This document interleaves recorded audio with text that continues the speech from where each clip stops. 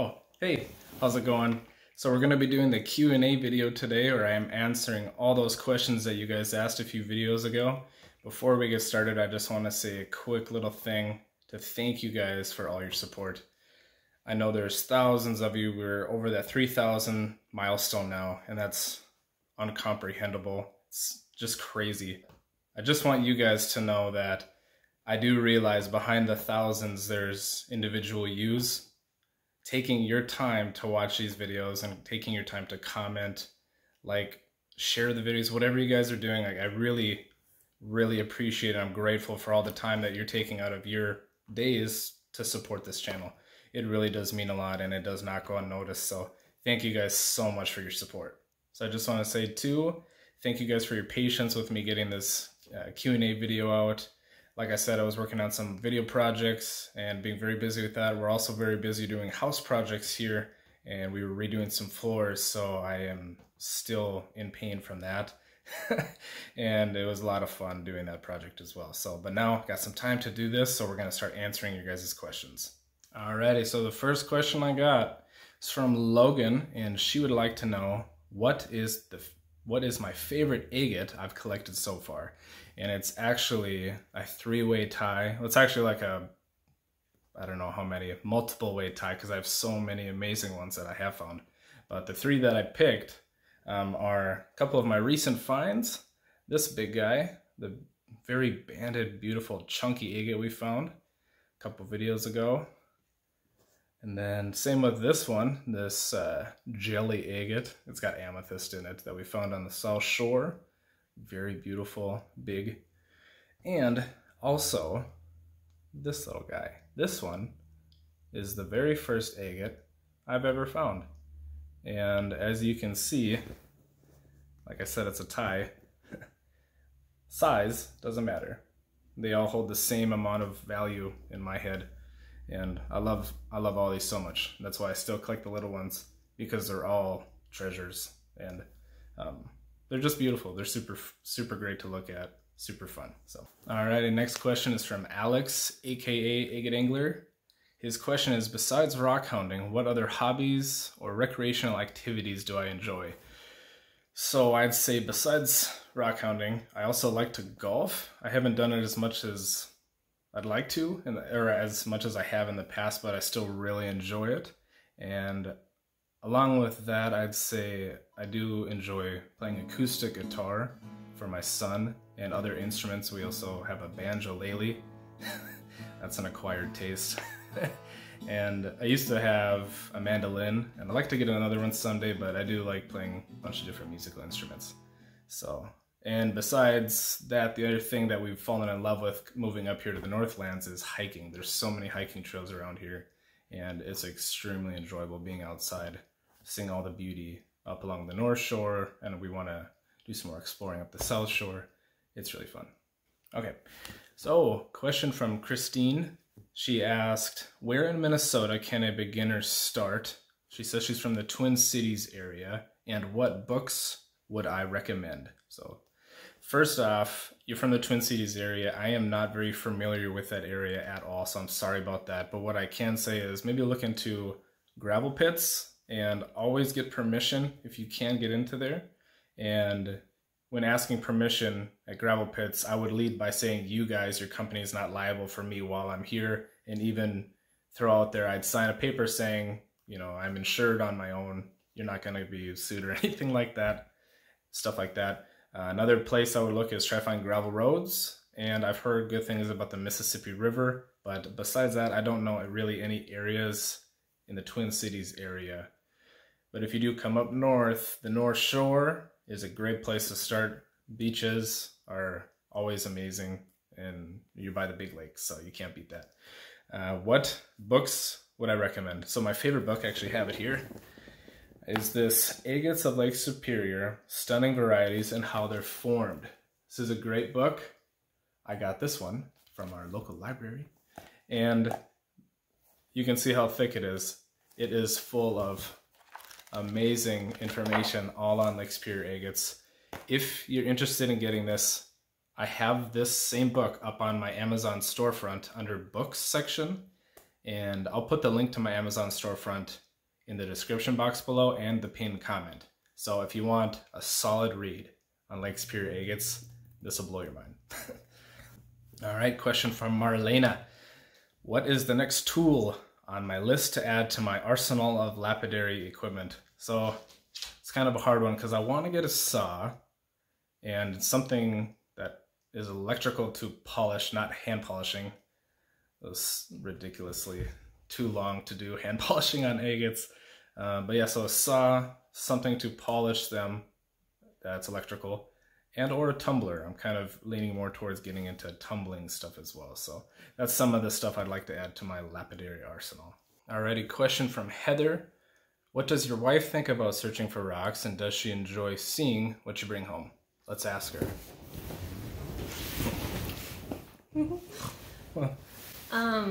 I have no qualms with it. I think it's a fun hobby for him to do, and I love seeing what he brings home every day.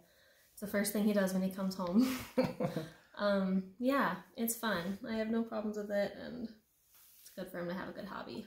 And he loves every part of rockhounding, and even editing, he loves it. So it's all good.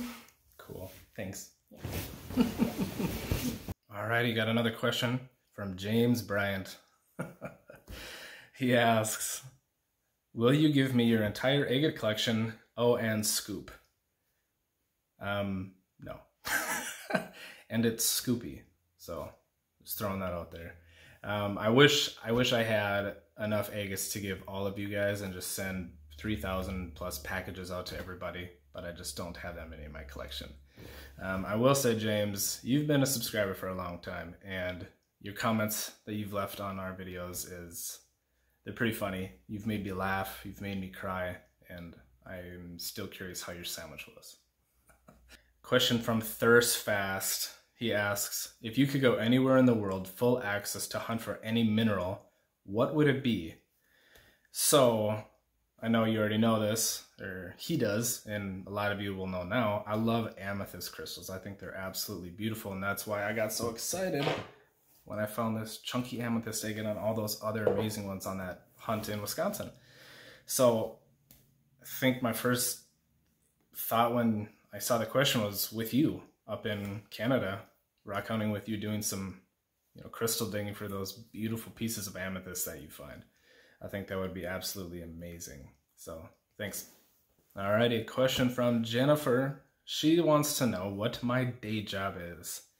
So I am a field service biomedical technician, which means I work in the field. I drive around the region up here, and I go to different hospitals and clinics, and I inspect and repair medical equipment. And that's what I do every day. It's really fun. If my boss is watching, really love my job. Seriously though, I really do love it. It's rewarding, and it's really fun getting to work with my hands and fix stuff and making sure that these hospitals and clinics are whole and that their medical equipment is working the way that it's supposed to. So I really do love my job, and it's great. I love it. Alrighty, question from Don. Do I do a rock exchange, a way for rockhounds from around the world to share their finds with each other? I have been a part of some rock exchanges where I've sent stuff to other people from around the world, and they've done the same to me. So it's been really fun seeing other stuff. I love seeing other minerals and rocks from around the world, especially agates, because agates are one of my favorite minerals, and I love seeing the different varieties. And I don't know if a lot of people know this, but agates, they come in many different shapes and sizes and colors from all different parts of the world. So I hunt Lake Superior Agates. Those aren't the same as any other agates. They're way different from Montana agates, or just south of us, Fairburn agates in South Dakota. Even further south is Crowley Ridge agates in Louisiana. Those are insane. And then there's agates, they're all over the world, and they're all different. And they all, like I said, they all come in different shapes, sizes, and colors. So it is fun getting to see different stuff from around the world. And I would love to be more a part of that in the future. Alrighty, question from Paul Carter. The question was kind of answered a little bit ago. Do I plan to get a saw at some point? Yes, I would absolutely love to. I have a bin downstairs and I call it my to be cut bin. So someday I can cut all the stuff in there and see what's going on inside. Question from Robert. Have you ever hunted in the, I'm gonna butcher this, Keweenaw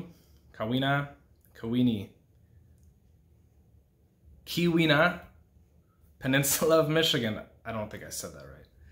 No, I haven't. I've actually never been to Michigan, but I'd love to get up to the UP someday. That's the Upper Peninsula, and do a lot of different kinds of rock hunting up there. So hopefully someday. Keweenaw. Alright, a question from Alice. I'm assuming you're from the Duluth area when you ask this. Why are there Black Hawk helicopters patrolling the skies here at night? Have you seen them? If you're in the Duluth area, I know what you're talking about, and I don't believe it's Black Hawk helicopters. They're actually C-130 cargo aircrafts at the Air National Guard base north of here, or east. I'm bad with directions. It's around here at the air base, and they're doing touch and goes, which means they're flying in to the runway, touching and going. So, and they're very loud. So that's what that is. I think that's what you're talking about, but I think it's been a few weeks since I've heard them, so that's good because they're pretty loud. All right, a question from Shannon.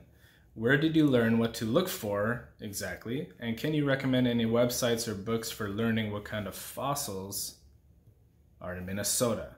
So I'm in the same boat as you. I'm still trying to find good resources on fossils and stuff. I have touched base with a few people and they said the same thing. Just start researching it online and getting into fossil forums or fossil groups on Facebook, stuff like that.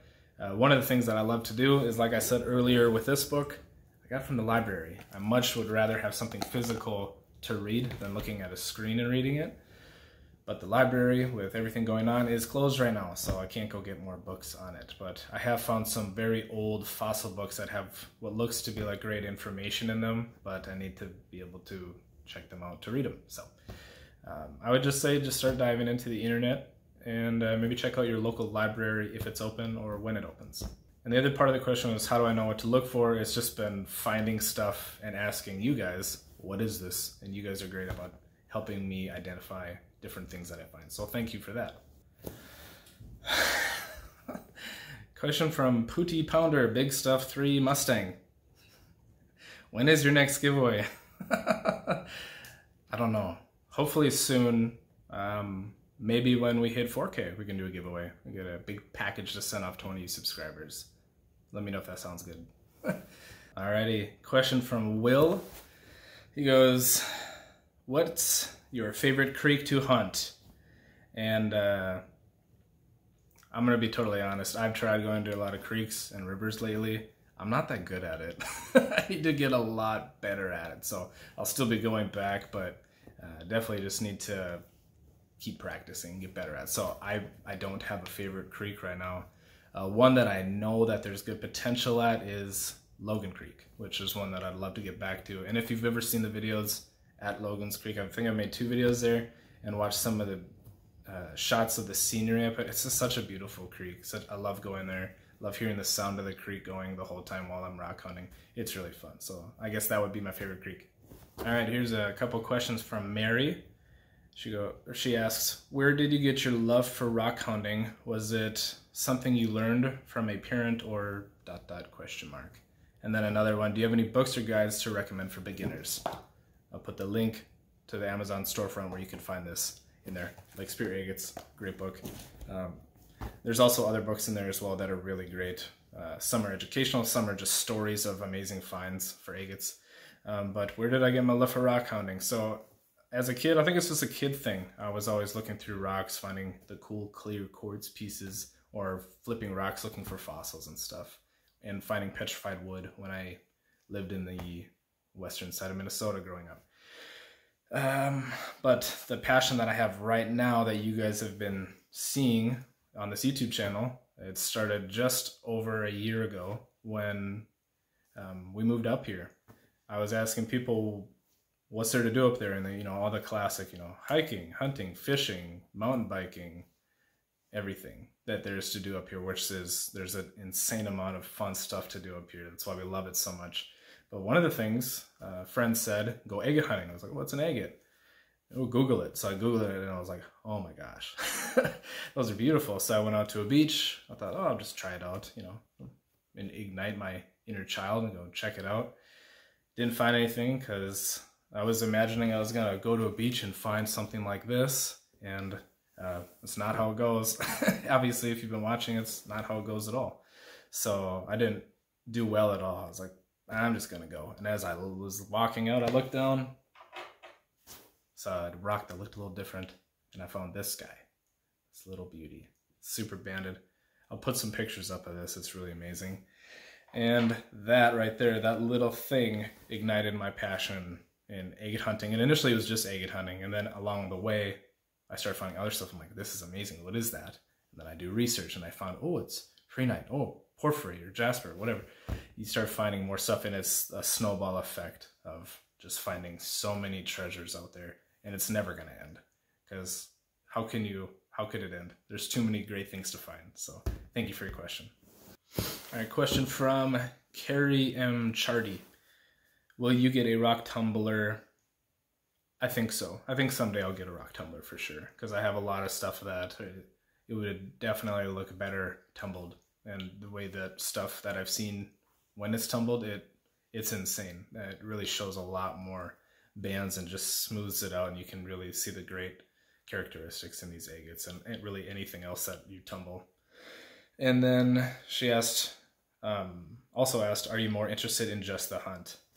I would say I am a little more interested in the adventure and going out exploring and finding the stuff compared to Lapidary, but they are both extremely fun. But I do like going out and exploring. I like being outside and being in nature, and the allure of the hunt is extremely fun because it's not a guarantee that you're going to find stuff. Like, you go out, and I've had it before, I go out, I don't find stuff. It's not a guarantee. You're not always going to find stuff like this. You know, it's not how it goes. That's not real rock hounding. You know, you're not always going to find the big stuff. And if you did, it wouldn't be as fun. It wouldn't. I know what I'm going to find. It's not fun. So you go out and you find smaller stuff like this.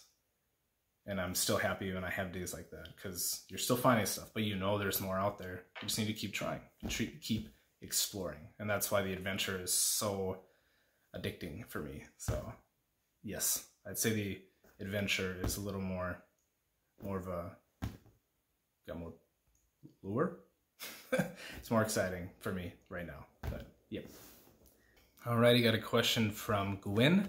She was asking about some of the rocks or minerals that I found in the Q&A announcement video, especially the skip 'em something, which is the skip and atom agate.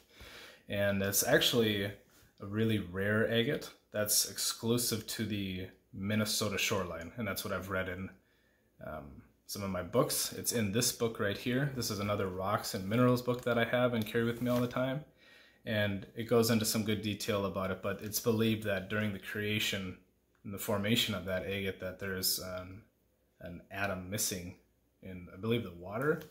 What does it say here? Missing an atom in the water molecules during its formation. So that's why it gives it its kind of more jagged look and stuff. So it's a very unique and rare agate. I haven't found that many of them. Probably I can count them on one hand, all the skip and atom agates that I found. Alrighty, and another question from Jackie. It seems as if you have so many different agates in your region. What is your favorite, and which is the most rare that you've found? So in our region, they're all Lake Superior Agates, but they all have sub-classifications. And I would say, which is my favorite?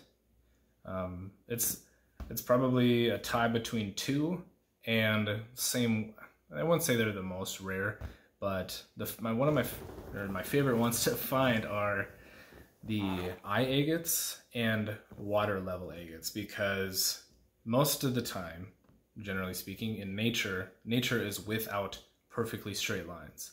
They are without perfect circles. And what I've read about water level and eye agates, if you really look at them, they are perfectly straight lines in its banding, and the eye agates are perfect circles. And that blows my mind that during their formation they created something perfect. It's amazing, and like I said, mind-blowing when you think about it. So yeah. Question from Jenny. She asks, what do you do with all the agates and other cool rocks that you find? How do you clean, process, polish them, and where do you display, store them? Bonus, which find is your favorite? So at the beginning of the video, I did show some of my favorites, but I'll show you, not in detail, but I'll show you kind of a lot of the questions that you asked. So what do I do with them? I put them in jars. So this jar, it's not that many in there. These are some of my best of the best agates that I found in 2019. And so just for reference, this jar, a little heavier, is that same best of the best for this year. So as you can see, there's a lot more in this one than this one. So I'm getting a little better. So I do put a lot of them in jars. I put the smaller ones that I find in some old like wine bottles, you know, with the cork. I think it looks kind of cool. But most of the time I put all my finds in jars or tubs, and I have a little display downstairs where I have all my rock stuff. That I put them down there. So if you guys want to see that kind of stuff, let me know. Maybe I can do a showing you all my stuff kind of video.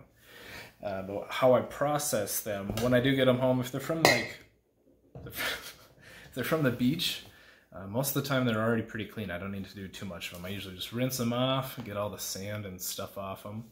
But if I get them from like gravel roads or gravel pits, I'll bring them home. I'll put them in a, I don't know, bowl or something big enough to fit them all in, with a mixture of like dish soap, vinegar, white vinegar, and hot water or just water. And then I mix it up and put them in there. I let them soak for like a day or two. And then I just scrub them off, and that's what I've done so far. I've heard a lot of different techniques and ways to go about it. I do like the vinegar and water and soap route because it's the most, or I guess it has the least chemicals and stuff in it, so it's not harmful to like breathe in the fumes and stuff. So that's what I do with that. Alrighty, question from Ray's Days. A couple questions actually. First one, what is your favorite find of all time? I think if I had to put it on like down to one, it'd probably be my most recent find, this guy. It's got amazing bands. It's got a lot of white in it. It's got a lot of oranges in it. And the chances of finding something this size are so slim. If you look into different books that tell you the chances, a lot of these books will talk about, you know, your odds of one the size of a pea is like 1 in 100. You get up in size, 1 in 1,000, 10,000, 100,000. That's of like 1 in thousands of rocks. So like the chances of finding that, like you have better odds playing lottery tickets or scratch offs. You know, like it's the chances of finding this was very rare, and I just got lucky, stumbled upon it. It was just sitting there. And in that little spot where I found it, there was actually other footprints. So somebody just missed it. Like they were so close, they just missed it, but I found it. And it was just so exciting. Obviously, if you saw the video, summer reaction, it was really fun finding that. And it's my favorite because of how rare it is to find. Like it's not like that all the time here in this region, in the Northlands, Minnesota, Wisconsin. Because Lake Superior Agates are extremely picked over. They've been picked over for decades. People have been rock hounding these for a long time. So I've been rock hounding for over a year, just over a year. And it's taken me a year to find that one that size. And I know there's bigger ones out there. I just don't know where they are. So that is my favorite find, if I had to put it down to one. If you could go rock hounding with anyone, who would you choose and why? So there's a lot of different rock hounds out there that I'd love to go rock hounding with, but for that question, I'm going to go with celebrity. And I think I would have to go with Tom Hanks, but only if he brought Wilson, because then him and Scooby could hang out. Alrighty. Also asked, what is my favorite rock? Lake Superior Agates. Yeah, they're just there's so many different sub-varieties of Lake Superior Agates. They come in so many different colors, and for them to come along with, you know, amethyst and other different crystals and stuff, it's just, you're not gonna get bored of them. So they are my favorite. Oh, Ed. Ed asks, are you a Vikings fan? On second thought, maybe I don't want to answer. Go Pack Go. No Pack No. You cheesehead.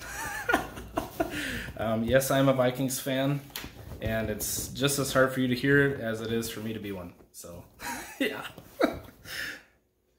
All right, question from Sherry. I think I'm saying that right. How hard is it for you to squat down to get those stones with Noah on your back? It's not too hard because I use Scoopy, and I just scoop it up and then lift it up and grab it. So I always got to have Scoopy with when I have a little man on my back. So yeah, if you do want to know where I got that scoop, I've had a lot of people ask me. I've tried finding it to put on my Amazon storefront with all the other gear I use. But that one I think is exclusively sold at kingsleynorth.com. And if you just search on there, 42-inch treasure scoop, you'll find it. They also have one that bends, or you can attach it in the middle and it folds so you can stick it in like a pack. So they got some really cool stuff on there. Alrighty, question from Manistee Rocks. He's got a couple good questions for me here that are solid.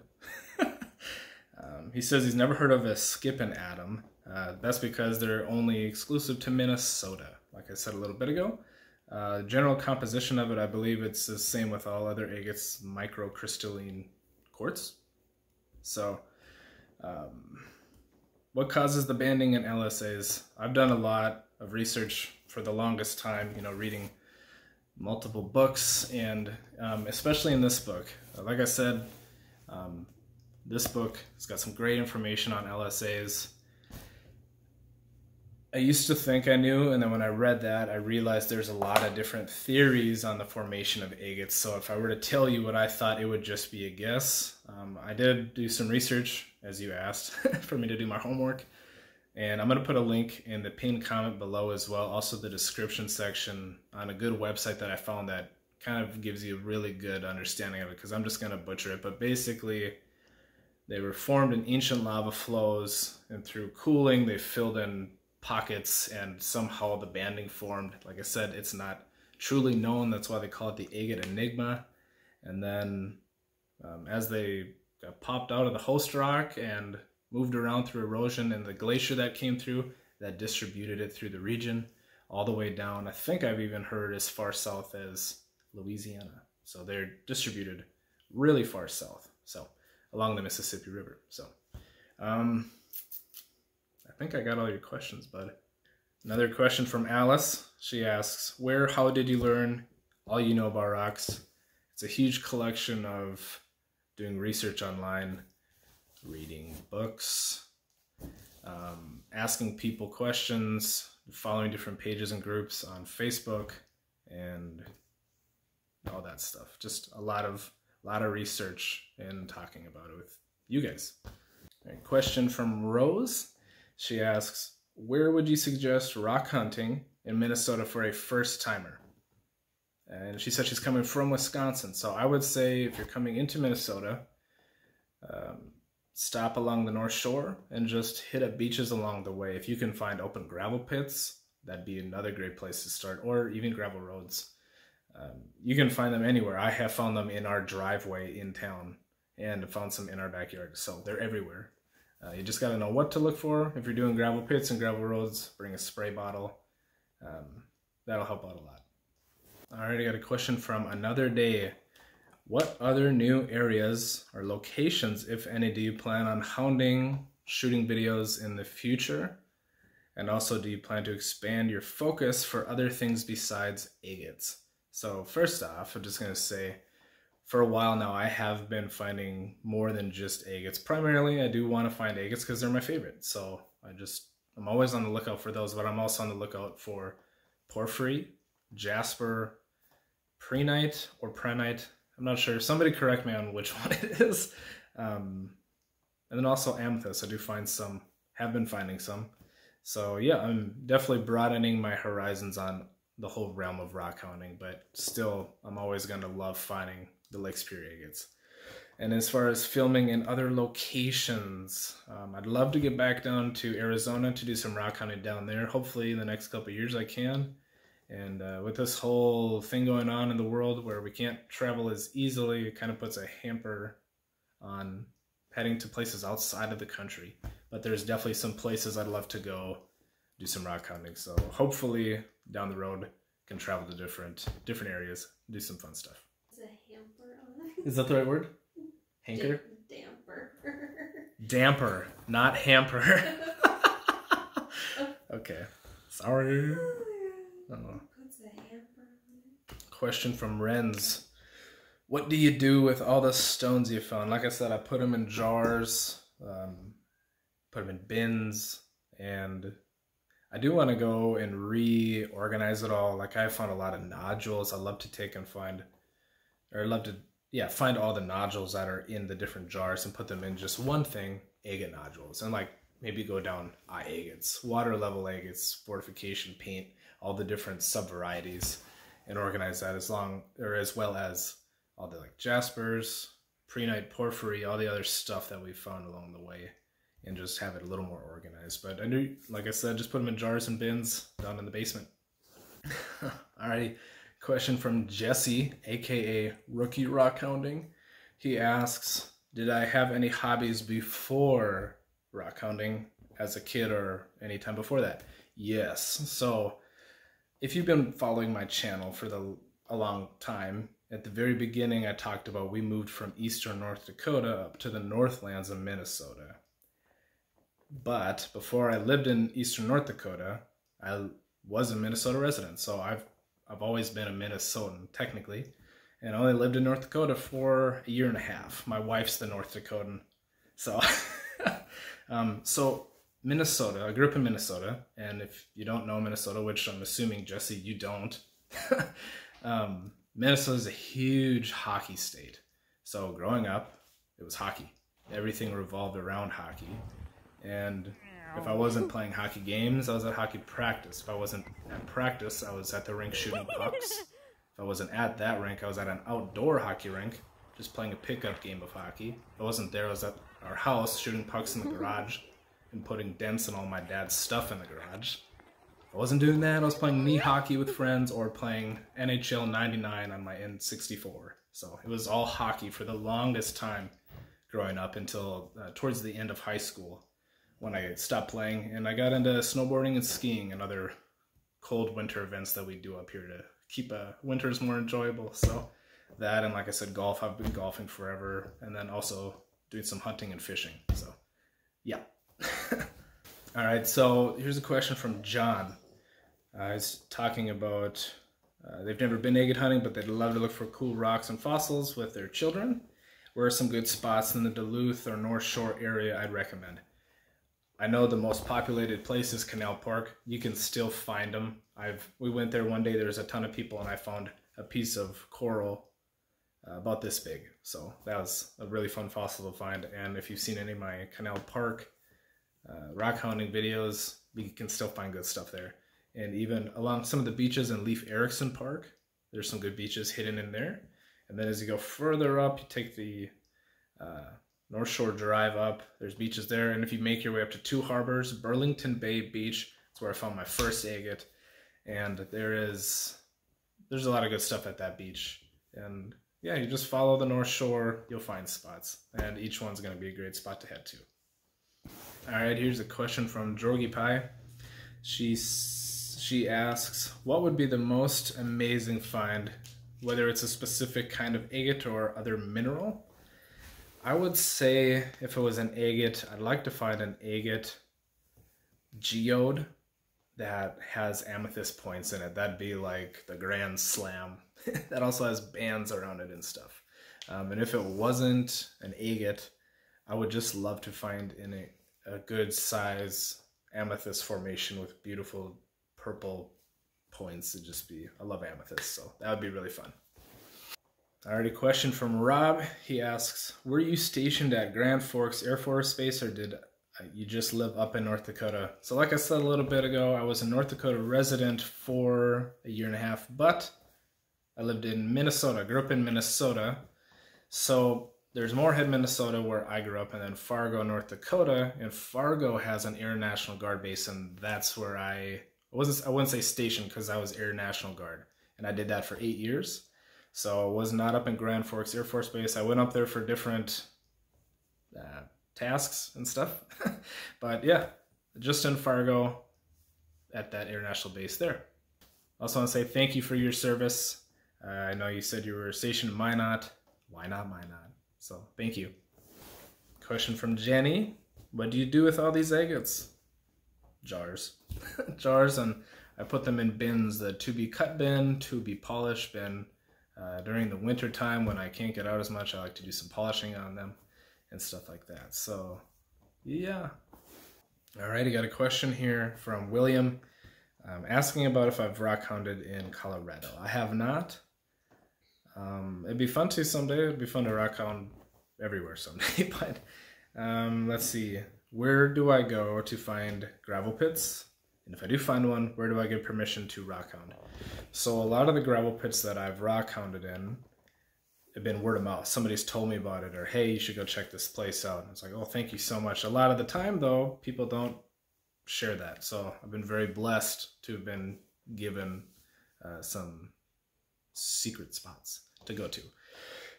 If you do find a gravel pit that you think would be good, I would just suggest calling them, asking if you can rockhound, and letting them know that they are not liable for you while you're in there, and you'd be willing to sign a paper saying so. And just trying to keep the Rockhound name good. And if they say no, it is what it is. Most of the time, they're probably going to say no, because it's a lot of the time it'll be active operation, and they don't want you getting in the way of equipment and stuff. But sometimes I've heard people are like, yeah, that's fine, you know, just stay out of the way, kind of a thing. So I know there's some other websites where you can find where pits are at, or one of the things that I just do is look on GPS and start finding these pits, and then if I drive by them, seeing if they're open or, you know, private property, whatever it is, and then going from there. So hopefully that helps. Alrighty, so I think I answered all the questions. If I missed a question and you want it answered, or if you have another question that you want to ask, feel free to ask it. I'll try to answer them in future videos, even while I'm out rockhounding on an adventure. So thank you guys so much for your questions. It was really fun. I hope I helped you guys out with some good tips and stuff like that, and you guys got to know me a little bit better. I also want to say again, thank you so much for your guys' support. I know I always say I love going out with you. I really do feel like I'm with you guys on these adventures.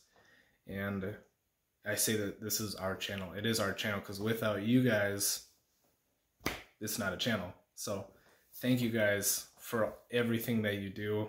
You mean a lot to me, to our family. You guys really do hold a place in my life's priority list. That's why I love, you know, why I make these videos and try to put them together in an enjoyable way for you guys to watch. And again, thank you for taking the time to watch and comment and everything. So thank you guys so much, and we'll see you on the next adventure. Bye.